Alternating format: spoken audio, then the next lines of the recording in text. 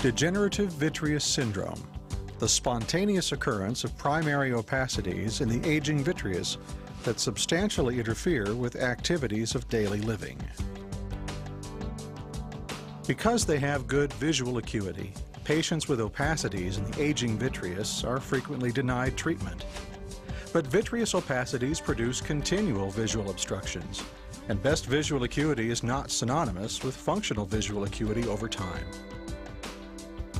Appropriate candidates for vitrectomy can be identified by analyzing patients' written statements of their real-world visual problems and by use of the National Eye Institute Visual Function Questionnaire.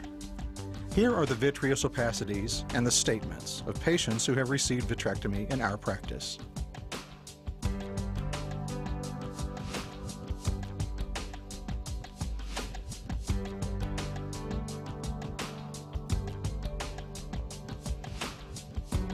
Every few seconds, opacities settle into the visual axis in each eye.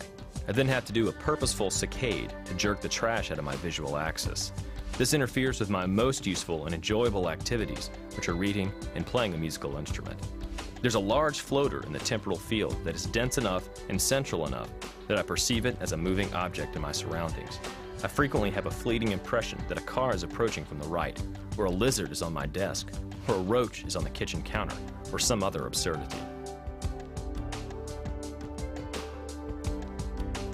Imagine lying on the bottom of the North Sea, looking up through an oil slick during a heavy windstorm, and you will have a picture of what it's like looking through my eyes.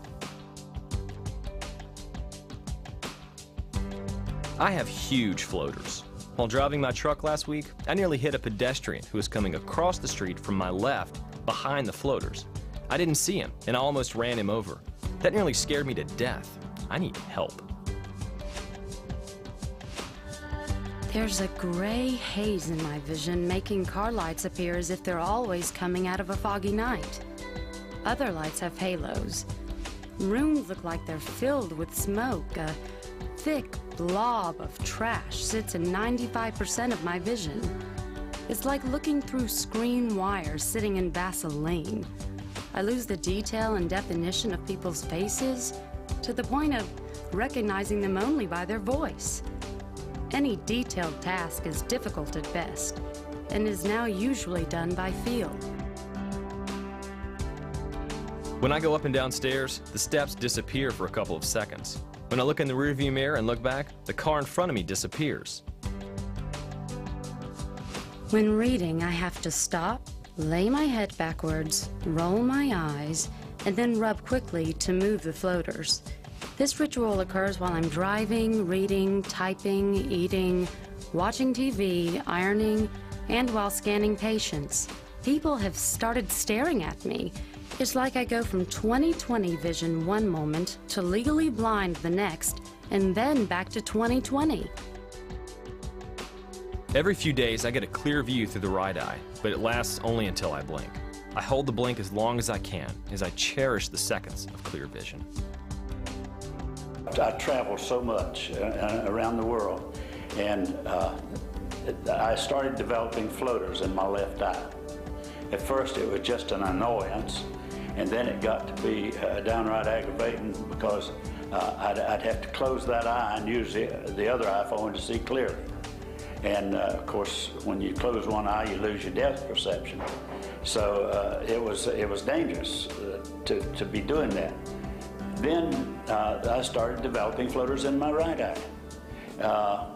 And soon it got to where I couldn't read the exit signs at the interchanges on the highway. I couldn't read street signs in town because if you moved your eye to the left or the right to move the floaters out of the way, by the time you got to read your sign, they were already back and covering it up. So it was a blur. You were going to have to give up your job. Yes, it was too dangerous for me.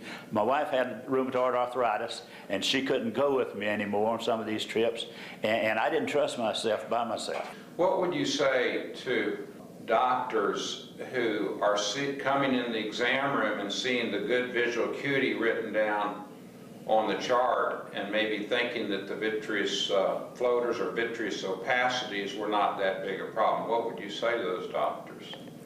I would say you're talking about oranges and apples, really. There's two different things. You're talking about the vision where I have moved the floaters out of the way, and then the vision that I have to live with. It's two different things. And I go in and you check my eyes and you put what you read on the chart, it looks great. But you don't know what it looks like back behind those floaters. So what was the operation like? Well, it was like giving me my life back, you know, because I had gotten to where I scared myself driving, and I couldn't do these things. And yet when I came out of the surgery, it was like having my sight all over again. People who suffer from floaters have often been led to believe that surgery is not successful and not worth the risk. This is tragic. I was told that myself a year before my surgery, and it was wrong. Clear vision has opened a new life for me.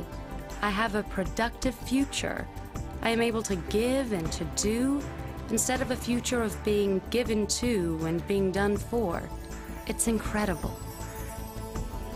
Although my acuity was quite good when the floaters were out of the way, the good vision was exceedingly transient. My functional acuity is now enormously improved. In short, the resulting improvement in my lifestyle has been nothing short of spectacular. I had not realized the negative impact of my eye dysfunction on my quality of life. My vision is now clear. Positive changes are profound and are noted by my colleagues and friends. I feel like myself again. Well, I'm glad you called me. I'm glad I got to come see this and be a part of your presentation. And if anybody wants to talk to a patient where it was successful, give them a number. I'll be glad to talk. Will do. Will do. Vitreous opacity vitrectomy restores continuous clear vision in degenerative vitreous syndrome. Surgeons know the risks. Patients know the benefits. Let's communicate.